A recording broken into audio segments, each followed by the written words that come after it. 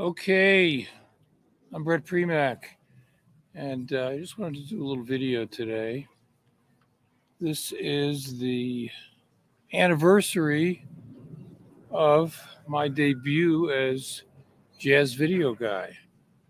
16 years ago today, March 29th, 2006. I started posting my first jazz videos, and YouTube was new back then. I was probably one of the first, I guess I was one of the first people actually posting jazz video on YouTube. At the time I was producing websites, just had gotten back into video. I was doing websites with Sonny Rollins and Joe Lovano and Denny Zeitlin and Hendrik Merkens and some other people, and started playing around with video again after a long absence. YouTube arrived. I just started.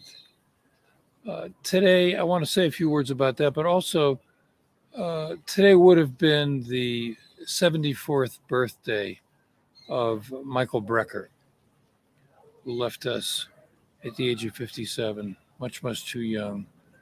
Michael was an incredible musician and a really wonderful person, warm, genuine, caring person. I certainly miss him. I certainly continue to listen to his music and be inspired by it. And in the mid-90s, Michael hooked up with McCoy Tyner. They played together for 2 or 3 years around the world, made some great music. And I want to start out today's presentation with something by Michael Brecker and McCoy Tyner from the 1996 North Sea Jazz Festival with Avery Sharp on bass and Aaron Scott on drums. Here we go.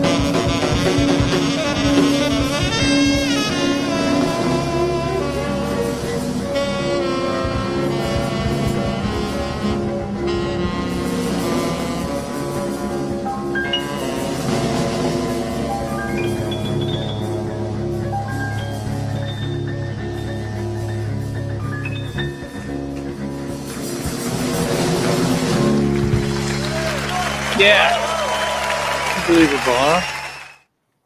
Michael Brecker, McCoy Tyner. Incredible they played together.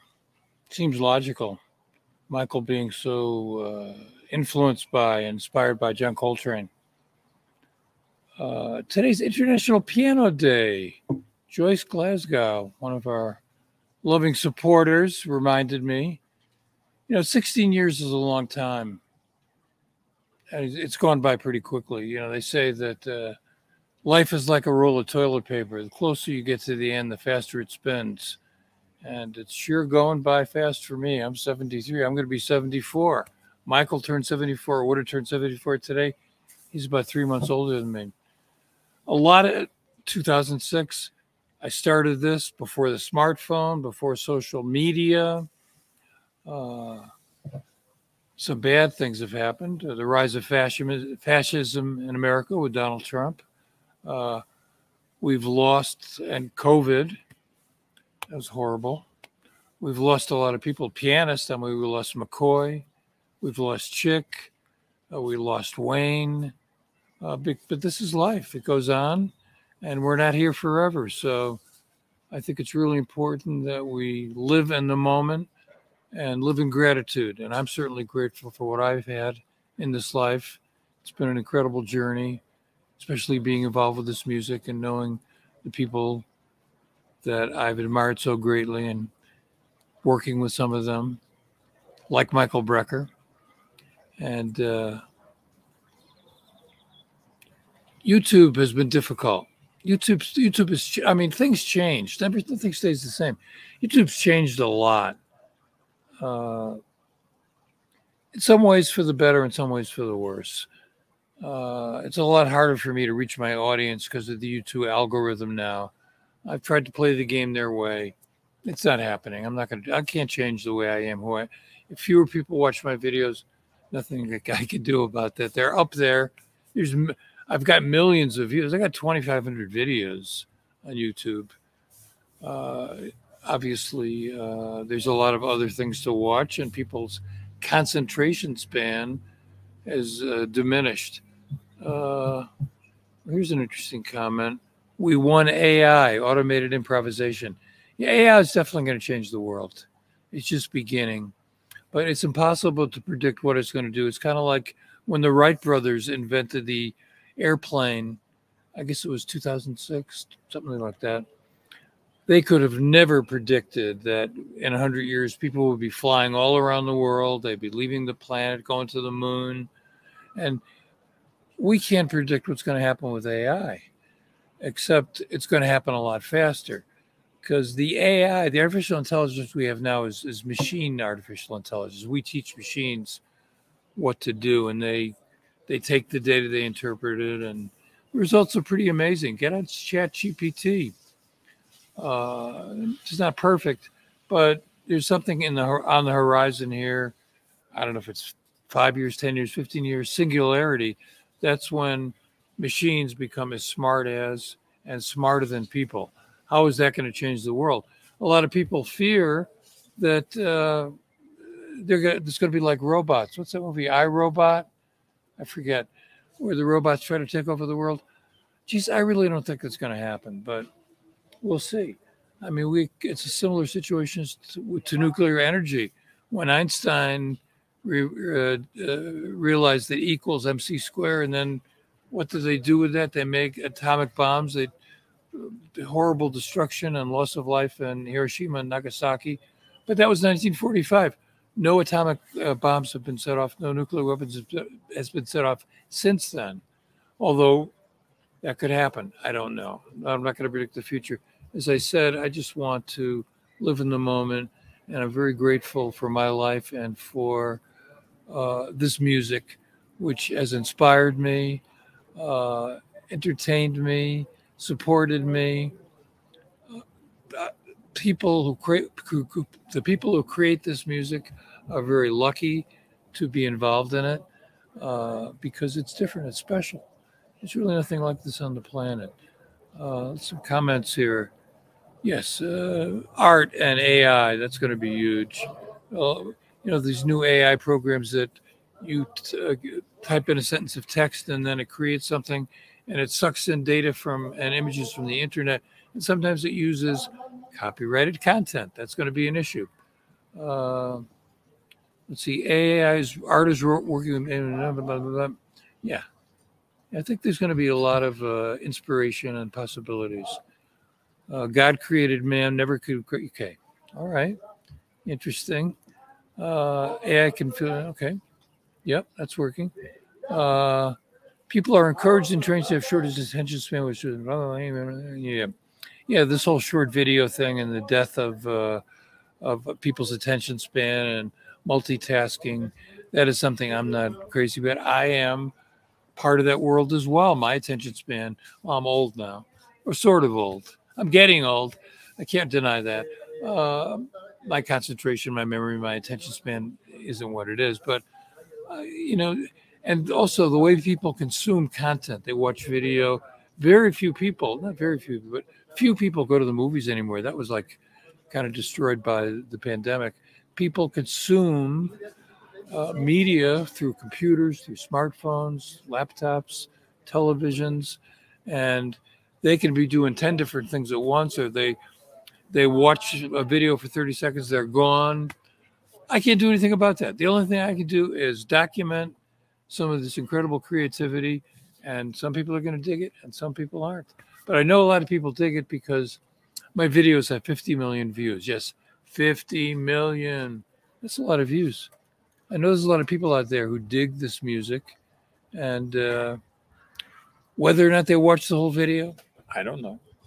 And there's a lot of really, really good young musicians out there who are playing this music, inspired by some of the same incredible artists that I have been inspired by. And jazz lives. Jazz is going to go on.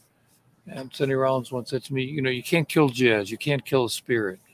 And there's something very spiritual, very special about the art of creativity and playing this music and improvising. It's not an easy thing to do, my goodness. But we have masters like the people you see on this channel and other jazz masters who are around the world. Jazz is now a global medium. People all over the planet love it, and I can see why. So I've changed Jazz Video Guy a bit in that I'm doing one program a week. This is a special thing because of Michael's birthday. I wanted to acknowledge that because of it. He's been important to me. He was a friend and an inspiration, and also this anniversary. But Sunday, 1 p.m. Eastern Time, Out of My Head, the Bret Primack Show. I am essentially a jazz video DJ, playing some of my favorite music and talking about it a little bit. And let me show you what's coming up this Sunday. Hold on.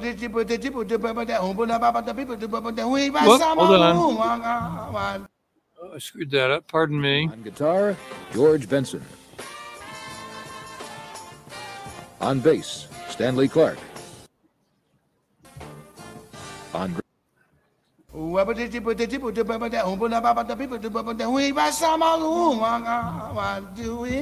guitar, George Benson. On bass, Stanley Clark. On trumpet, Freddie Hubbard. On clarinet and miscellaneous instruments, Rahsaan Roland Kirk. On flute, Hubert Laws. On percussion, Ayrton Moreira. On tenor sax, Sonny Rollins. On piano, McCoy Tyner. On trombone, Bill Watrous. On drums, Lenny White.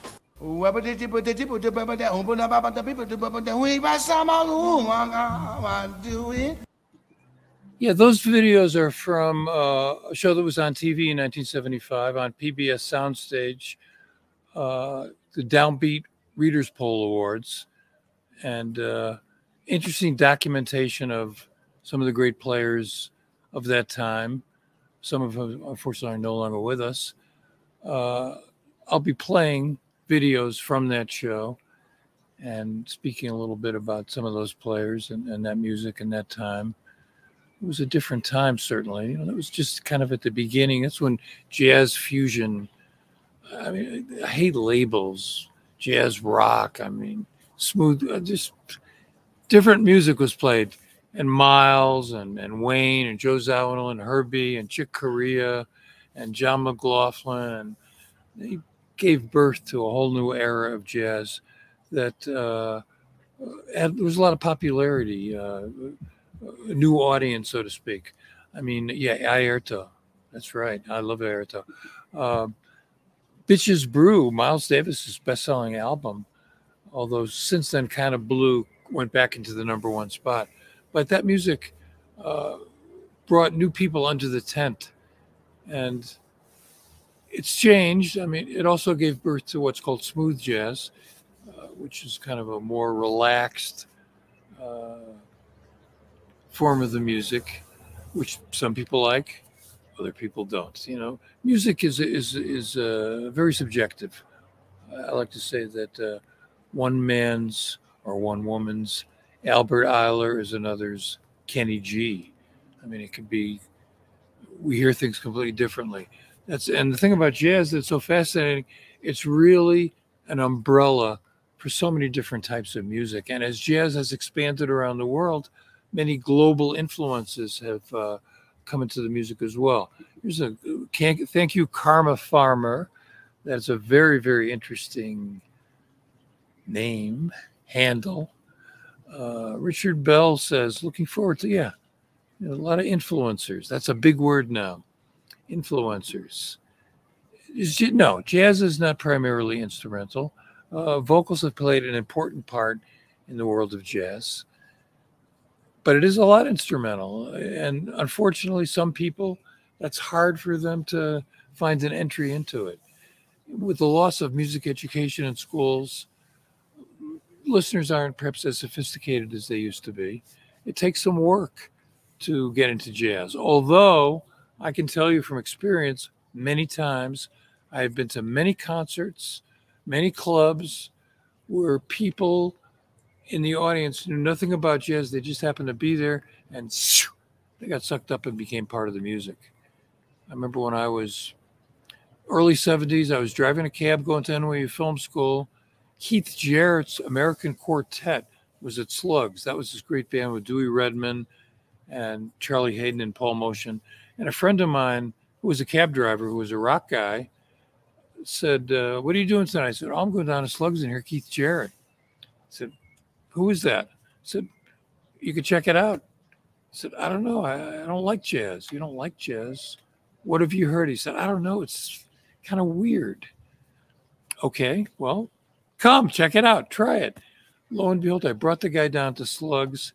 10 minutes into it, the guy's sitting there spellbound, and he became a jazz fan. And that was a magic moment. It said to me, if people will just hear it and give it a chance, it's a whole other thing. Hello, Canada. Nice. Glad you could be in the house. Okay, Clyde says likes classic jazz, fusion, smooth jazz. He likes Pat Metheny and Kenny G, although Pat doesn't seem to like Kenny's music very much. I'd love to share my experience with Airto, but it's too long for the comment section. Funny shit. I love it when people like tempt you. I got a story, but I can't tell you. You know, I posted a Jocko video on Sunday on my show. Jocko Pastorius Big Band Live in Japan in 1982. It was a great big band with Randy Brecker and Bob Mincer and Toots Thielman, Don Elias on percussion, Peter Erskine on drums, and Jocko, an amazing musician, a tragic story about his unfortunate demise. And a friend of mine, Michael Pattison, who's a wonderful saxophone player, his comment was, I got a great story about Jocko because I was on that tour. He was playing with Dave Brubeck at the time, but I can't share it in public. Oh, why are you torturing us? Why do you do this to us? Yeah. For rock and blues pentatonic scale is the first door to open up what it is for. Yeah, that's right. That's right. That's all that has to happen is for the doors to open. So hopefully, maybe some people will find this channel. They'll listen to the music. They'll get turned on to it. They'll check it out. Certainly, There is no shortage of jazz on the internet. In fact, jazz offers serious listeners and new listeners an opportunity to hear music from the entire spectrum of jazz, from the early days, Louis Armstrong, Art Tatum, Count Basie, Duke Ellington, Miles Davis, John Coltrane, Herbie Hancock. I mean, it's pretty incredible. And some of the new artists. I have a favorite new pianist. I have a number of favorite new pianists, in fact. Yeah. Check out the live broadcast from Slugs if you want to hear what is happening today. Spike Wilner has done a fantastic job with Slugs and Mesro putting those things online every night. Hello, London, a great city. I've been to London 10 times. I enjoy that city. Sidney Bechet, in France, sadly, outside the United States, jazz is much more popular than it is here in the United States. There's a park in Nice where they used to have a jazz festival. I think it was called the Grand Parade de Jazz, pardon my French. And there are statues in the park of Miles Davis and Dizzy Gillespie and Sidney Bechet. And I wish we had the same. I mean, there are statues of John Coltrane and a few other people, but jazz is like in the back of the bus still in the United States. Richard Bell says, jazz encompasses so many vastly different styles, genre. I think there's something for everyone if they just open their ears and minds. Yeah. Oh, by the pianist, a Japanese young woman I refer to as Miki Yamanaka, who's a great, great pianist. I'll play some stuff for her on a future show. So that's it. I don't want to continue here. It's been fun just saying hello. Thank you for your support. I wouldn't be here, wouldn't do this without the incredible viewers from all around the world. Your comments sometimes bring tears to my eyes. They keep me going. And I'm just very grateful to my musician friends that I've worked with and I know and I've seen. I've had a better life because of them. And I hope that you too can enjoy them and this music and be inspired and follow my suggestion to live in the moment and be grateful for the lives we have. Thanks, and hopefully I'll see you on Sunday.